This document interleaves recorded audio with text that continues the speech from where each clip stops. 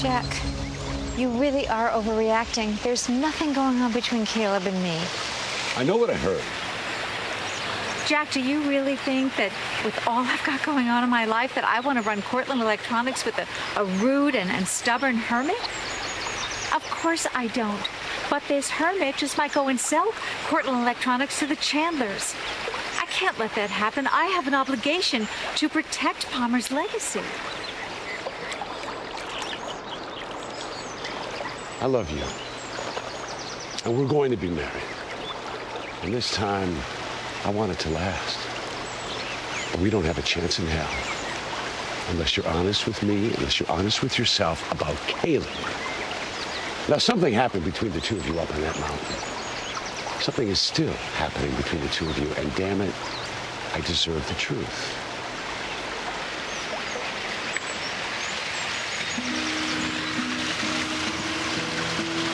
I don't know what's happening between Caleb and me.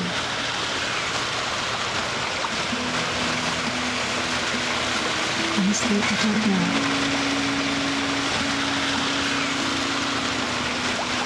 know. Well, let's see. What can I tell you about the Chandler men? Well, they go after what they want. They don't stop until they get it. Money, power, women. My daughter Marissa made the mistake of marrying JR, and it scares me to death. Did he hurt your daughter?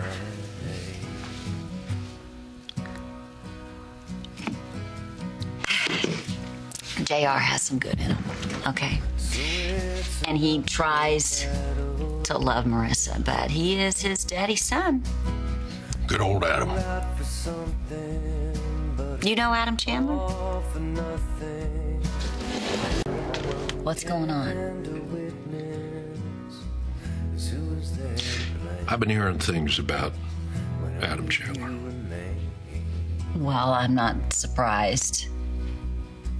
So why are you even meeting with Scott and JR? Why are you even considering their offer for Palmer's company? Who says I am? Okay, so you're telling me you're not going to sell Cortland Electronics? I can't wait to get back to my home, have some peace and quiet. Peace and quiet, except for when a plane carrying Erica Kane crashes through your living room. Yeah. Caleb, I've seen you and Erica together. I've seen the sparks. Oh, please.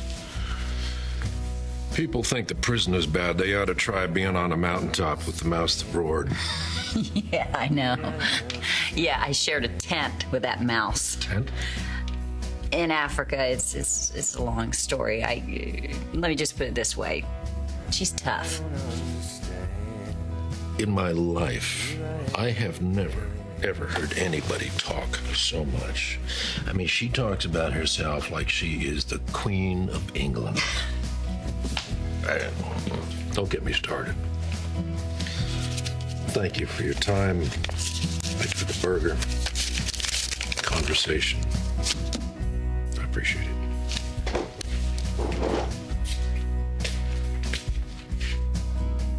I thought I was going to die in that plane crash.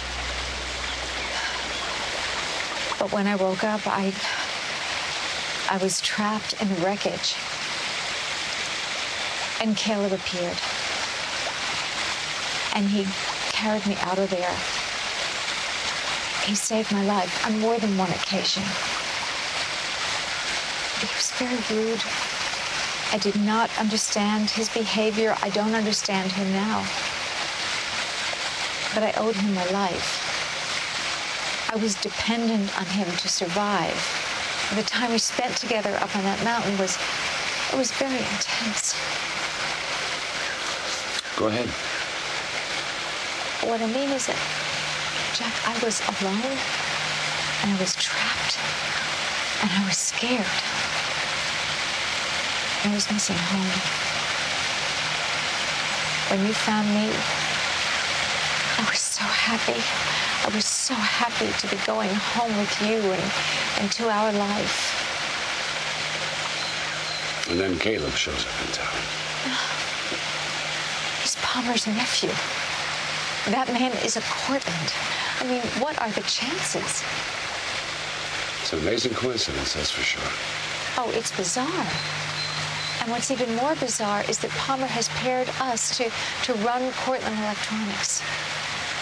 And ever since we found out, Caleb has been pushing my buttons. You've had your buttons pushed by the best. Why do you let him get to you? I don't know. I'm thinking maybe it's post-traumatic syndrome. I'm trying to figure that out. But God knows I don't want him here. I want him to go back where he came from so I can get on with my life. I may have spent time with him up on that mountain, but every moment I was thinking of you. I was missing you. I was loving you. And I still love you. Only you, Jack. How would you like to get married on a yacht? Say our vows, sail off into the sunset. Just the two of us. You say the word, I'll make it happen. Jack, it sounds wonderful. But running away is not the answer. I have got to face this thing with Caleb head on. I have to sever all ties with him. And I'm going to do that. I'm going to end it now. For myself and for us.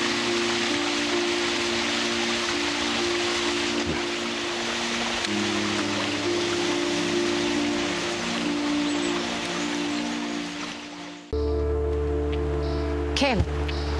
Would you leave me alone? I am not in the mood for games. I am not playing games, believe me. Palmer put me in charge of his company, which means it's my responsibility to try to figure out what the hell is wrong with you. What's wrong with me? What's wrong with me is none of your damn business, let alone your responsibility. What happened to you, Caleb? Why was it so hard for you to be in the Chandler house today? Why did you snap? It's about to happen again. I know you've been hurt. I can see that in your eyes. It's that woman, right? The woman whose locket I found?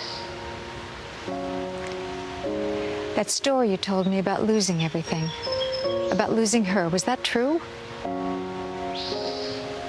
You can trust me, Caleb. Please tell me what's troubling you.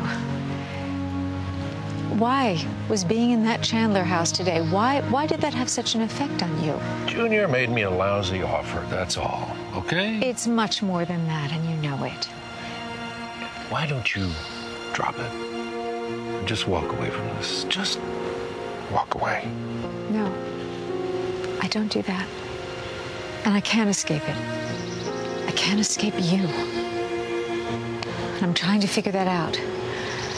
This keeps on happening. We keep colliding. We have absolutely nothing in common. We detest being around each other. We both just want to get back to our lives. And yet, something happened on that stupid mountain.